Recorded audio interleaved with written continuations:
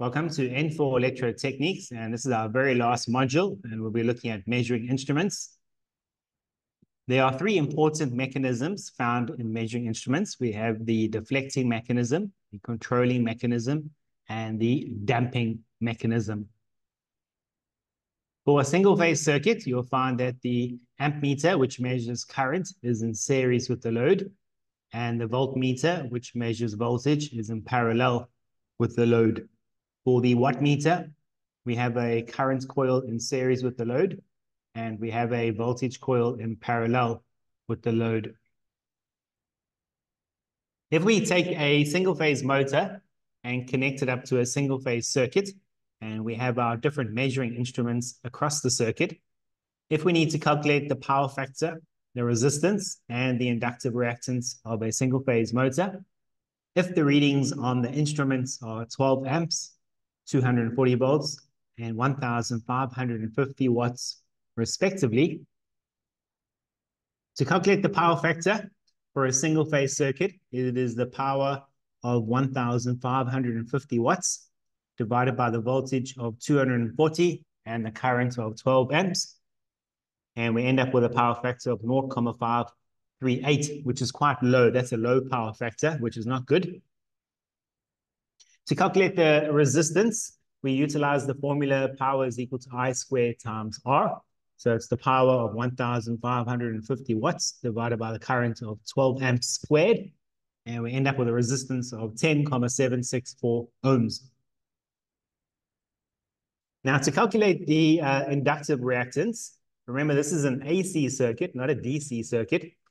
So to calculate the volt drop across the inductor, it'll be the square root of the supply voltage squared minus the volt drop across the resistor squared. Now, how do we calculate the volt drop across the resistor? Well, it is the resistance in the circuit multiplied by the current in the circuit. It means that the voltage across the resistor is 129,168 volts, and it is the supply voltage of 240 volts squared less the volt drop across the resistor squared, and it means that the volt drop across the inductor is 202,276 volts.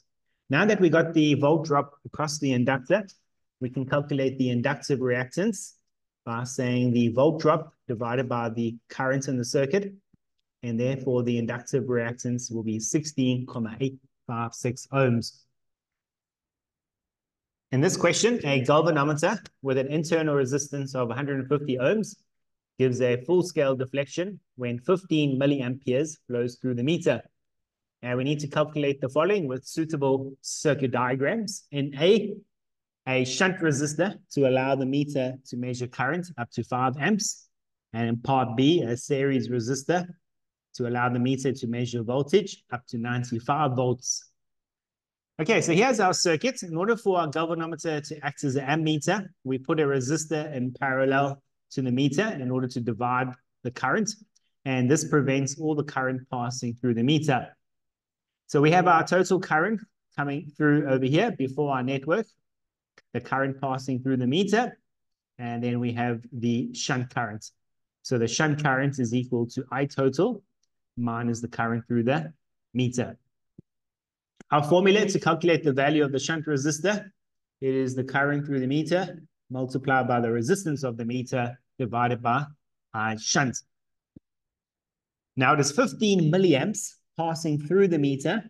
So to convert milliamps to amps, it will be 15 divided by 1,000 multiplied by the resistance of the meter. It's 150 ohms. And to calculate I shunt, it is a total current of 5 amps minus the current through the meter of 15 milliamps, and therefore the value of the shunt resistor is 0.451 ohms. Right, now in order for our galvanometer to measure voltage, we put a resistor in series with the voltmeter, and this is to divide the voltage. And the formula we use here to calculate the value of the series resistor, it is the supply voltage divided by the current of the meter minus the resistance of the meter.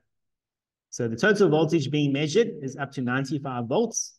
The current through the meter is 15 milliamps, which gives us 0.015. And the resistance of the meter is 150 ohms. So therefore, the value of the series resistor is 6,183,33 ohms. Okay, and this final question for measuring instruments, a resistor Rx needs to be determined using a Wheatstone bridge. R1 and R2 are connected to the positive terminals of the battery. R3 and R4 are connected to the negative terminals of the battery.